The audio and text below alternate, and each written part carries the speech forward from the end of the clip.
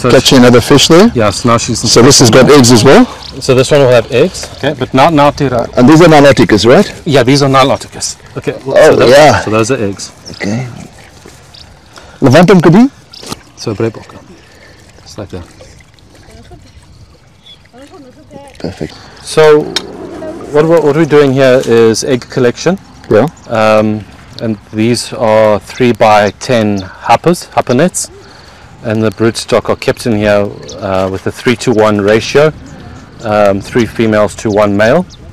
Okay. And then what happens is they scoop the net to this direction where they corral all the broodstock, and then they will go through the broodstock one by one, doing a stock take and inspecting all the females' mouths for eggs. So this one here has got eggs in the mouth? This one actually, no, this one actually has fry. It's got fry? Fry and eggs actually. Oh. Okay, now Tino. Alright, that's your fry right there. Oh, they've got fry already. Yeah, and they've got the yolk sac on. Mm-hmm. Yeah. Okay, Tino. So you put it in there? Yeah, so this is a bit of similar way how we get the eggs out. You just shake the eggs out like that, and then that's it. Then now the female will, 21 days later, she'll be ready to produce. So and there's some fry in between there. So there's fry with the yolk sac. So they're a little more advanced. So what do you do with these? These will go to the incubation. To the tumblers or no?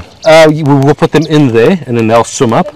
And then, and when we are ready for them, we will we'll count them volumetrically, and they will go probably tomorrow for sex reversal.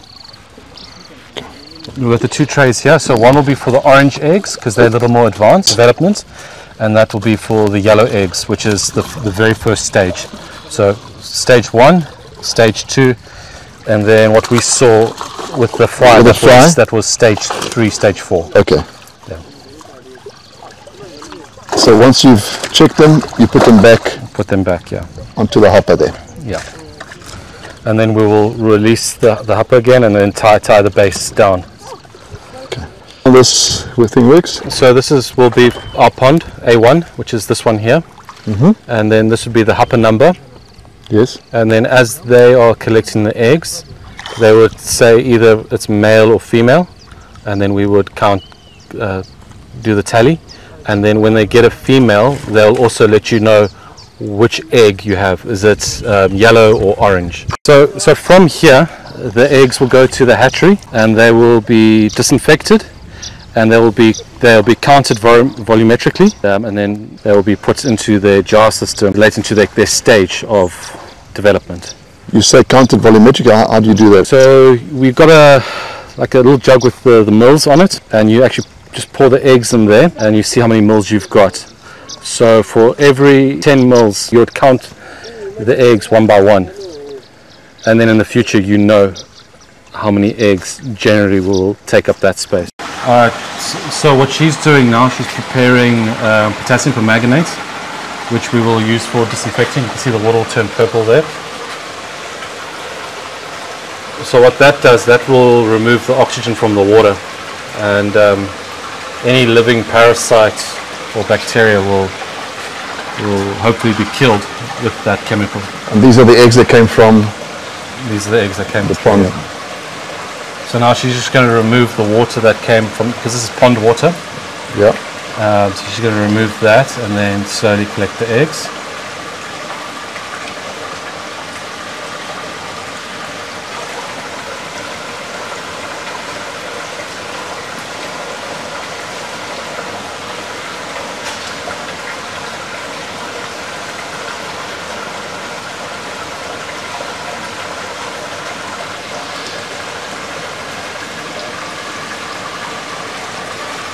So how many eggs there approximately?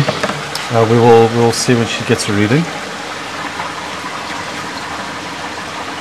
So 150. So that should be about 15,000 eggs in the cup there. King's meal. King's meal. So now she'll put it in the strainer.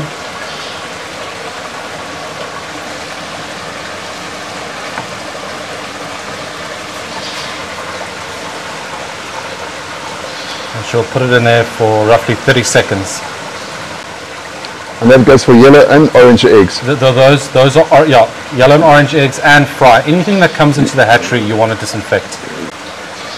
So these are orange eggs right now. Stage 2 development. If you look really close to the egg, you'll see little black dots, and those are the eyes. That's how you can tell the stages. This is gewoon pretty much prepped.